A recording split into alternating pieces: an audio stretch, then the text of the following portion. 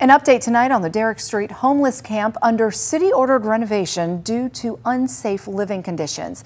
We previously reported the city relocated dozens of people to a new camp down the road earlier this month.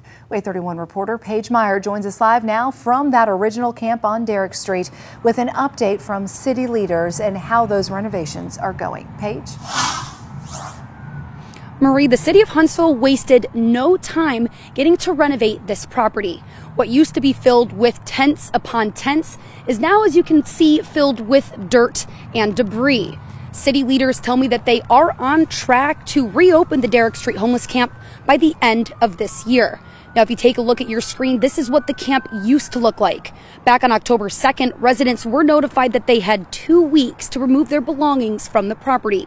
Then on October 16th, several advocacy groups helped folks move about 50 yards down the road. Still, an employee at one nearby business says they've had break-ins, had their property damaged, and have heard sirens every single day. They can't help but wonder how this new location of the camp is affecting their business.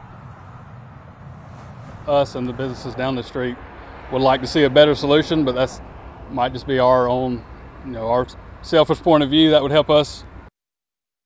He believes the new renovations are just a Band-Aid for a larger problem the city of Huntsville needs to address. He wonders if the newly renovated camp will attract other unsheltered people to the area.